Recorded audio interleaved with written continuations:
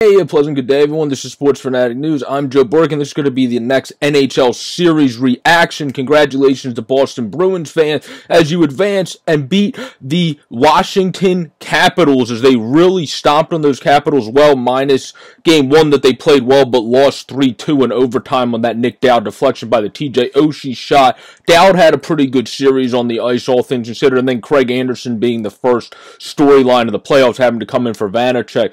Did well even in that 4-3 loss in Game 2. He made a bunch of saves. They just ended up losing 4-3, as in that game, Craig Anderson made 44 saves on 48 shots. So, he played well himself. The Capitals, really, they just weren't able to get going enough in this game. This was a very fun series. The first two games went to OT, of course. And then in the the first three games went to OT, as in the next two, the Bruins were able to win, where in the first game, the Bruins unfortunately lost in OT for them, and then in the fourth game, they absolutely stomped them to take a 3-1 series lead, beating the Capitals 4-1, outshooting them 37-20, and absolutely pounding them with that first line taking full effect with Marchand and Pastrnak getting a goal, and then down the lineup, guys like Charlie Coyle chipping in to get a goal, and Matt Grizzly from back on the point. The Bruins really just played well. It proves how great of a coach Bruce Cassidy is.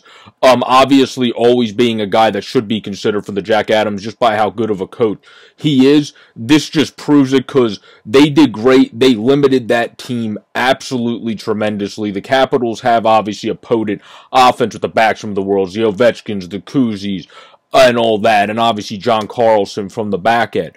They limited them well. The most goals they scored in the series per game was 3 when they won the first game 3-2. Then they lost 4-3 in the second game.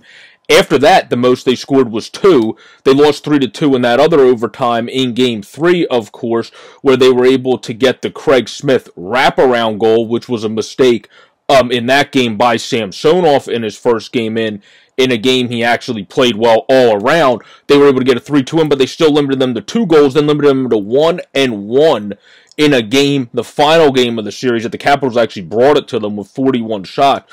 But Tuukka Rask, played an absolutely stellar game, making 40 saves on 41 shots.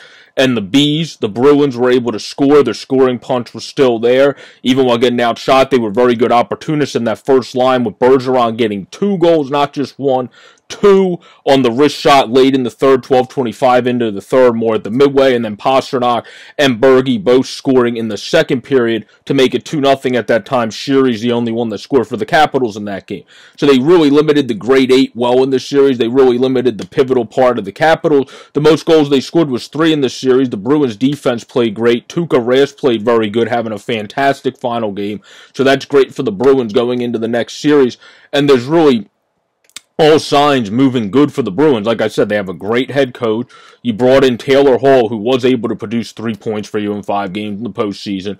Your first line's absolutely churning with Pastrnak, Bergeron, and Marchand. 6 points for Pasta, 3 goals and 1 assist for Berge for 4 points, and then 3 goals for Marchand in the first round, and then you were able to get 2 goals and an assist from Hall. You were able to get a goal contributed by Charlie Coyle to have 2 points, 3 and 3. DeBrusk having 3 points in 5 games, 2 goals and an assist is huge, since he had a very just average to mediocre regular season for his standards, and he looks like he's kind of coming out of his shell a bit here in the playoffs. So all things are moving in good order for the Boston Bruins, that is for sure, as they were able to take it to the Washington Capitals really well in this series and beat them 4-1, limit them to the most 3 goals, and then they were able to just really play well offensively. That first line was absolutely potent, and those would be the stars of the series, the Bergeron, Marchand, and Pastrnak line.